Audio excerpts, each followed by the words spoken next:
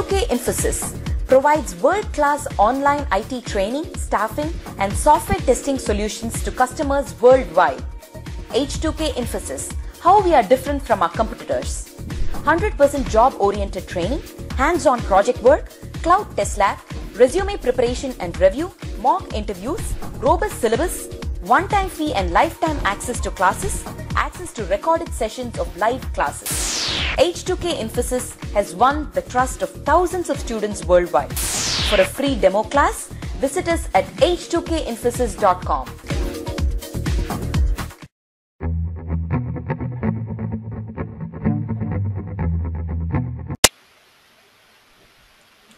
So is everyone able to see my screen?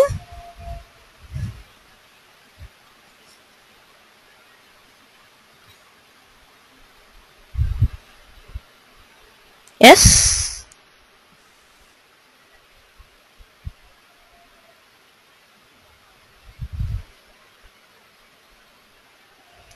Okay, fine.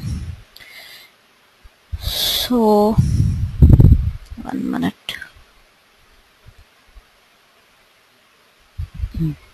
Fine. So yesterday we had discussed about input splits and blocks until to this slide, right? So today we will try to understand much more about mapper and reducer, and along with that we will try to execute one simple MapReduce program as well, and discuss about how we are going to write that program and how we can execute that as well.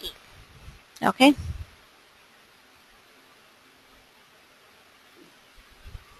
So if you come to this slide, it talks about much about mapper. So the mapper may use or completely ignore the input key. So sometimes in some cases mapper class will read the inputs in the form of key value pairs, but at the same time it may use or may not use that key. So it uses that key as just a reference, but after the actual processing starts and maybe with the reducer, the output may contain the value that mapper has read as a key, or the key of my reducer might be different as well. So that is what it says. So let's see an example for that. Okay. For example, a standard pattern is to read a line of a file at a time. The key is the byte offset into the file at which the line starts, and the value is the content of the line itself. So let's see a case. So suppose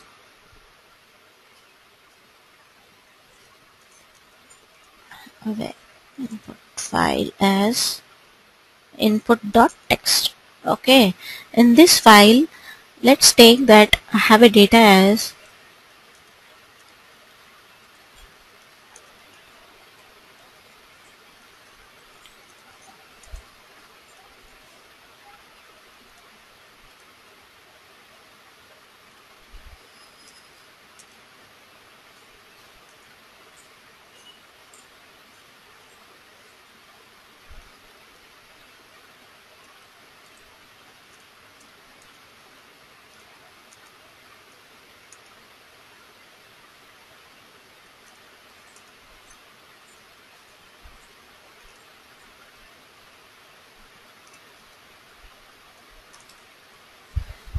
okay. So let's imagine that this is the content of my input.txt file.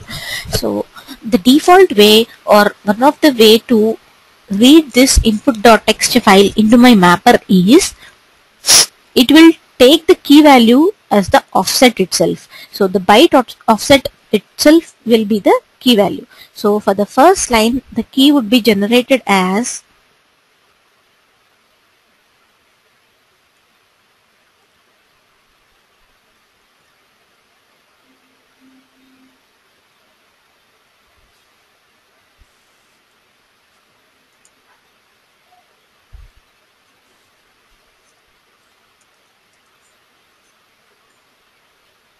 okay.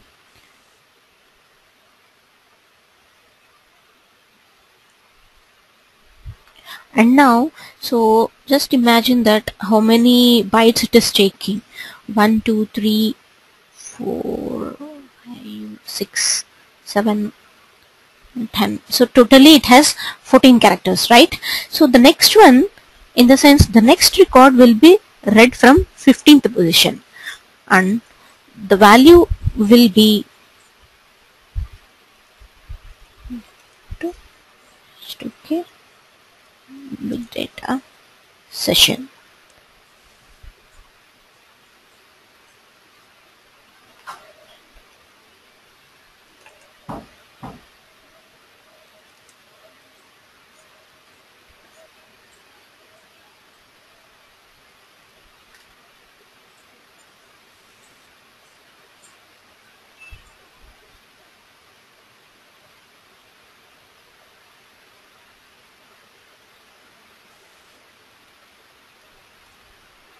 Okay, so it might be somewhere around 45 position or something. And in the sense, the V word is starting at 45 position.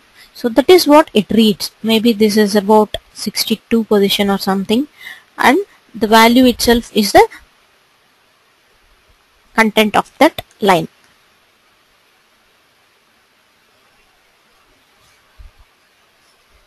So this is how the mapper actually reads all your input file.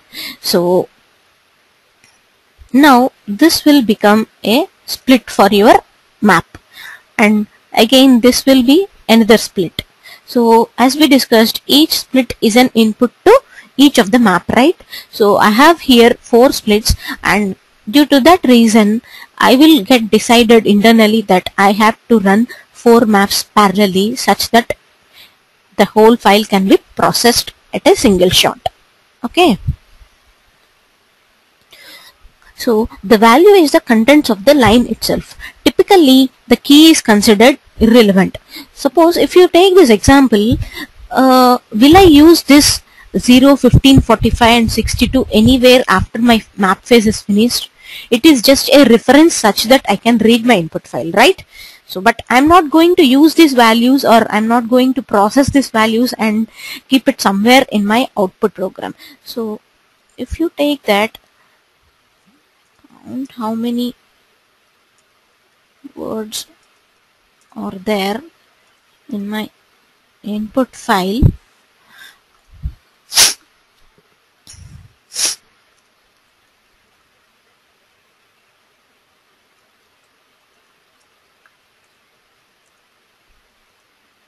Sure. So if this was my question,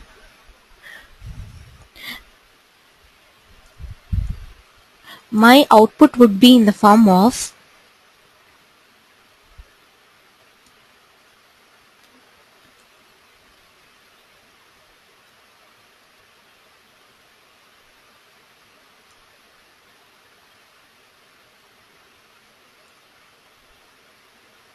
and so on, right? So is there anywhere that I am using this 0, 15, 45, 62 in my output? No, right? My requirement is I need to get the count of each word. That's it. I don't need these references or anywhere. So that is the reason I'm saying that typically the key is considered irrelevant. So I don't need this key except for reference. And if the mapper writes anything out, the output must be in the form of key value pairs. So as we see, the mapper, whatever it gives you, it will generate actually hi, 1, how, 1, u, 1, and maybe after the reducer phase is finished, I may get as hi, 3, how, 4, if at all the count is 3 and 4 respectively for hi and how, right?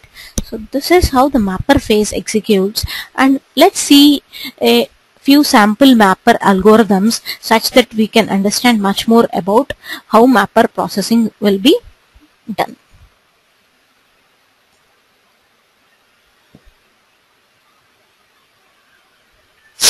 So this mapper case is about converting the case of my text to upper. So I have an input such that it is mapped to my mapper as key and value, and I had given an algorithm stating emit k.to upper, v dot to upper.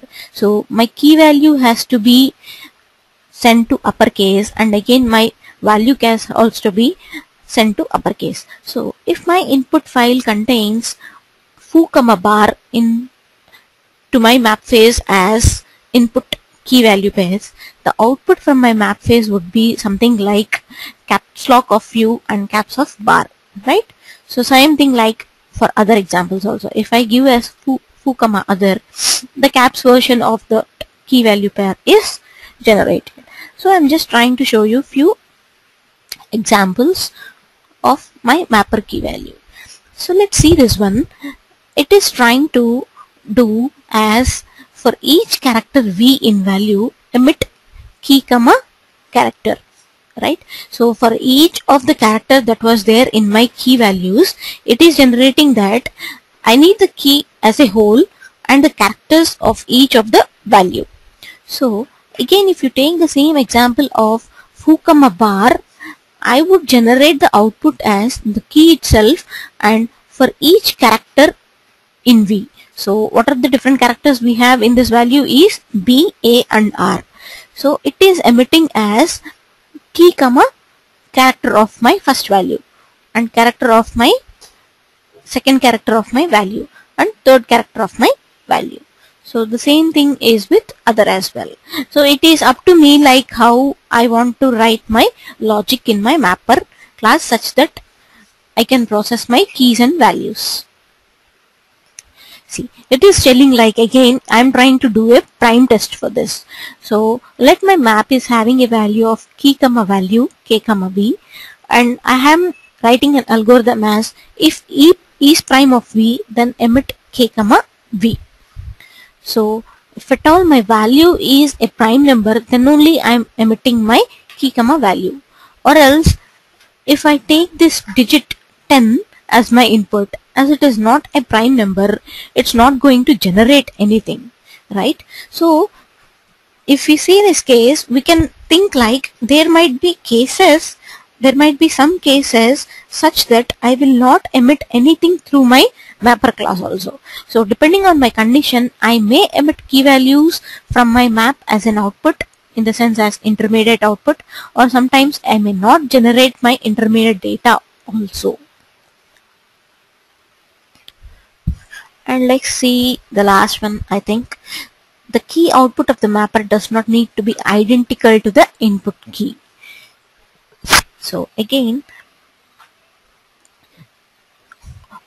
in almost all the cases, the keys and values that were generated by the mapper class will not be equal to the key and values which were input to my mapper class.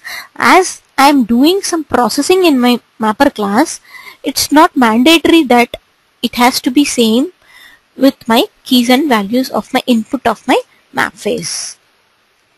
So here I am trying to emit v dot length of comma value. So I am trying to get the length of my key as a key value from my mapper output.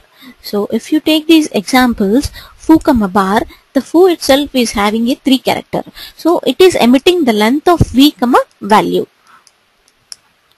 So the bar is having 3 characters, and that's the reason I am having 3 as my key.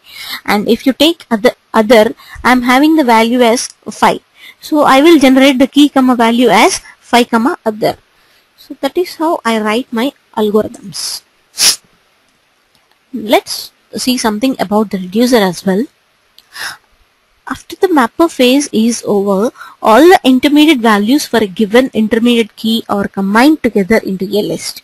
This list is given to a reducer, right? So there will be something shuffle and sort happens in between mapper and reducer, and all the combinations or whatever the intermediate aggregations that all can happen will be done over that phase, and the final list will be given to reducer to do a final aggregation. So there may be a single reducer or multiple reducers. So let's see this case. Okay.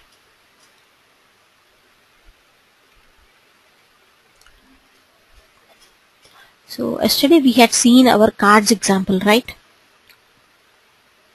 In my cards example, I have divided everything into my input splits.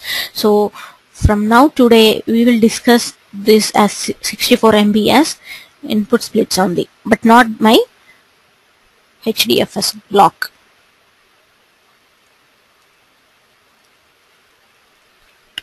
Okay, so I am sending each of my input split to my mapper phase, and the shuffle and sort is happening, and finally there is one reducer which is generating the final output. So suppose I have a case like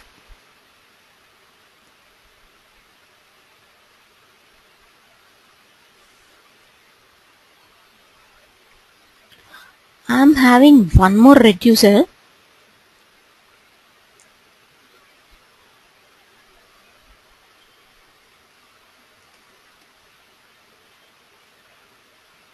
and let's rename it to reducer 1. Okay,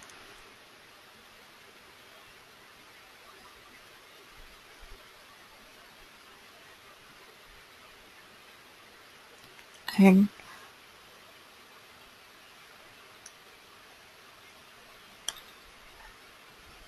now I want the output as send all club comma spade to reducer 1 and diamond comma what is the other one, heart, right? Heart to reducer 2.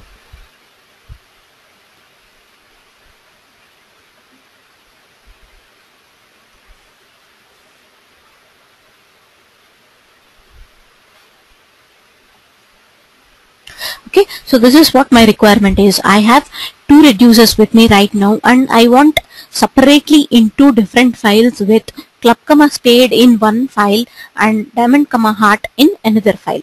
Now what I have to do is, if you remember, there is one more concept called, or which we discussed in the beginning, called as, can anyone tell me?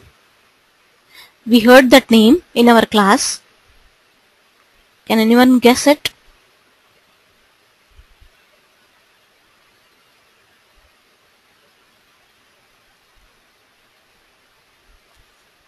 Guys, can anyone guess it? Think of it for a while. Meanwhile, I draw it. Okay.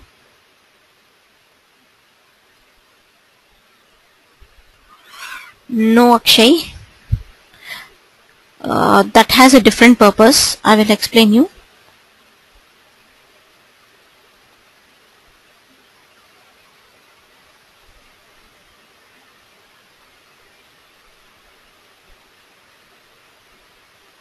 Guys, can anyone try?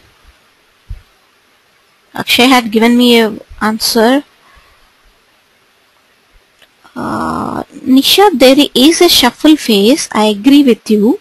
But before shuffling happens, I have to decide like, how can I send club comma spade to reducer 1, and how can I decide that diamond comma heart goes to reducer 2, right?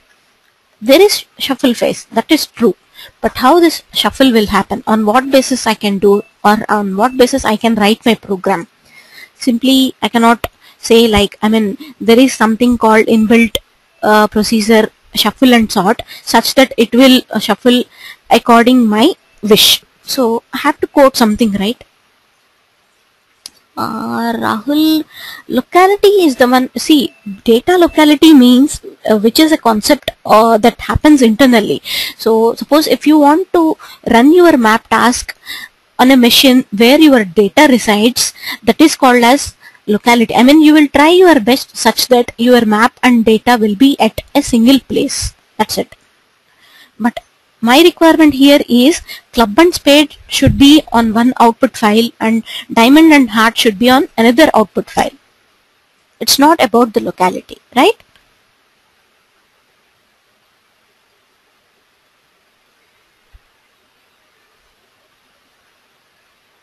So can I think like the guesses are done?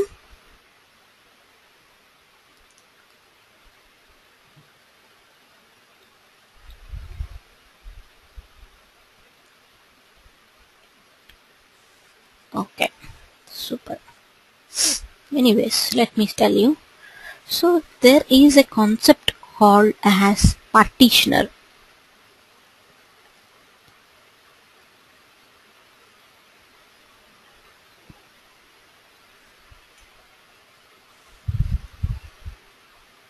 Do you remember? We discussed this, right? I mean, at least we heard this name, what partitioner is, right?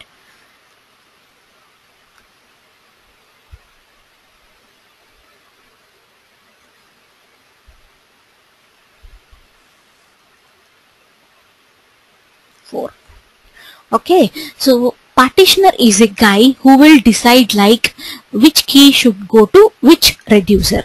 So all my mapper outputs are sent to my partitioner, and now my partitioner is the guy deciding that, okay, my mapper is emitting outputs as club, heart, spade, diamond, comma 11111.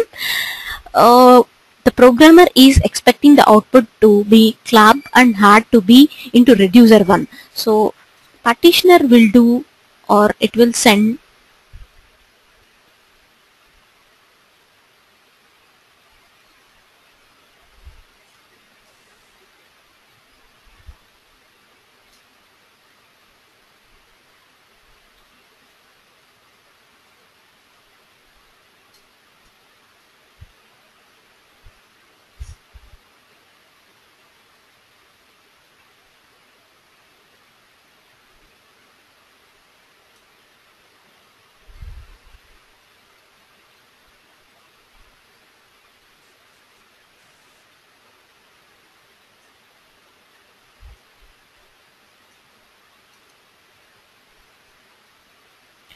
so there is something, or there should be some logic after this shuffle and sort phase. The partitioner has to decide that, okay, club comma spade should go to reducer 1.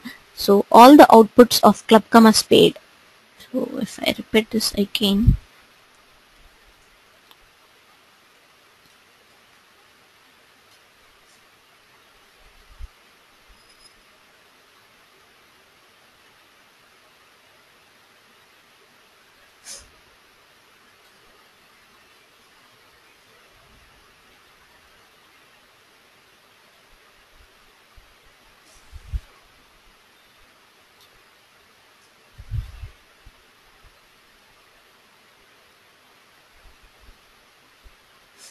and so on, guys. Okay, another, again here also you will get one more.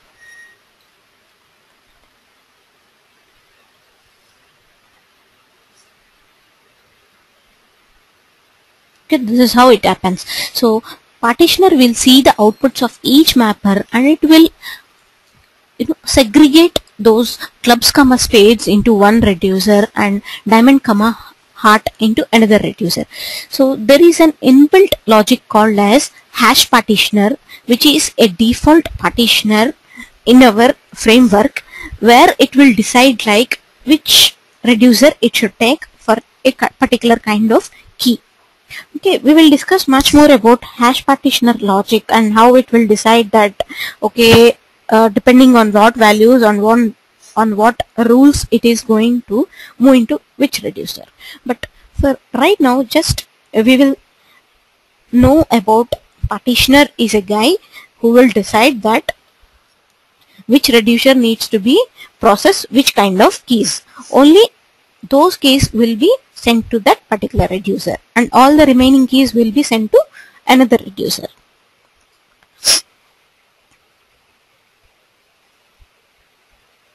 Okay. So there may be a single reducer or multiple reducers. This is specified as part of our job configuration. So whenever we write our mapper phases and main phase and reducer phases in our code, we will specify like how many reducers that we are going to use.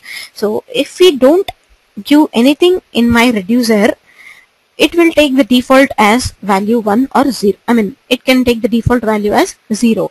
If at all, if you specify it, it will take as per that. In the sense, it is going to override the configuration that is given by admin through my program. All values associated with a particular intermediate key are guaranteed to go to the same reducer. The intermediate keys and their values list are passed to the reducer in a sorted key order, and this sorting is done by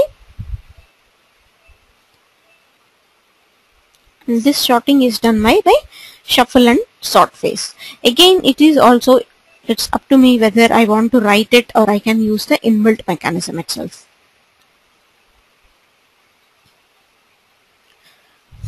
The reducer outputs 0 or more final key value pairs. This is an important topic again.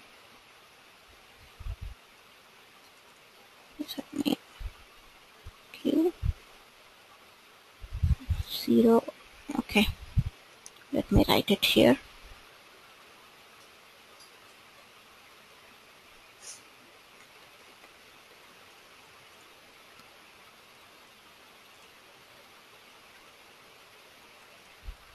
So if you take this example, hi, how are you? Welcome to H2K Big Data session. We are at our map reduce discussion and we are going to execute our first map reduce program. And if my requirement is like generate an output such that in my input file execute word is repeated 4 times. Okay.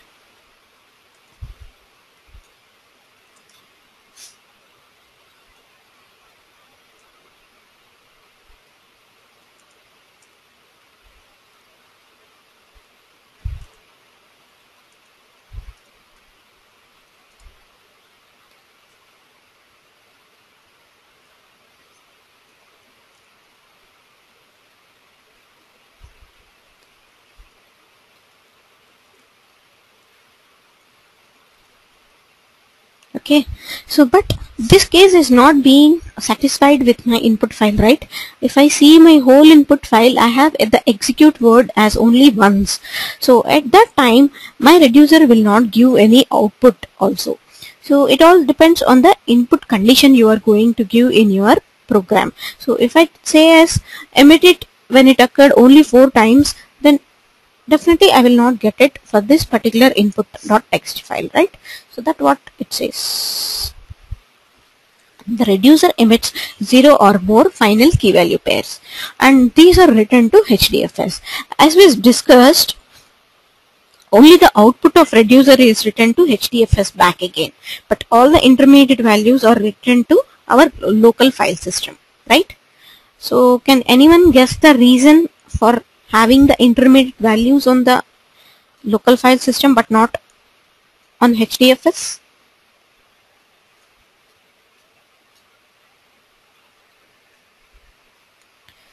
This is a very good logical question. I think you have to think about it.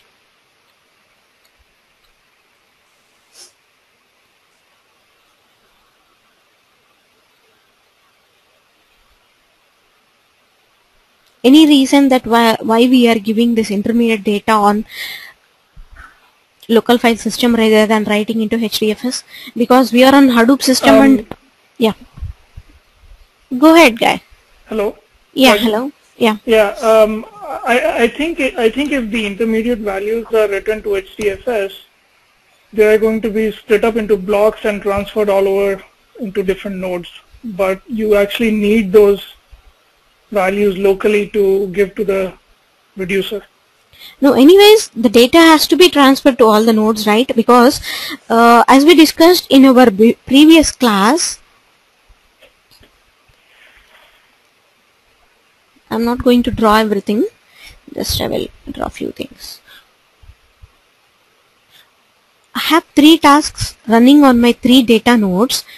So, and everywhere I will have the output, right? So this is my map output, this is my map output, and this is my map output. And my job tracker is going to decide where my reducer has to run, right? So, and if he decides that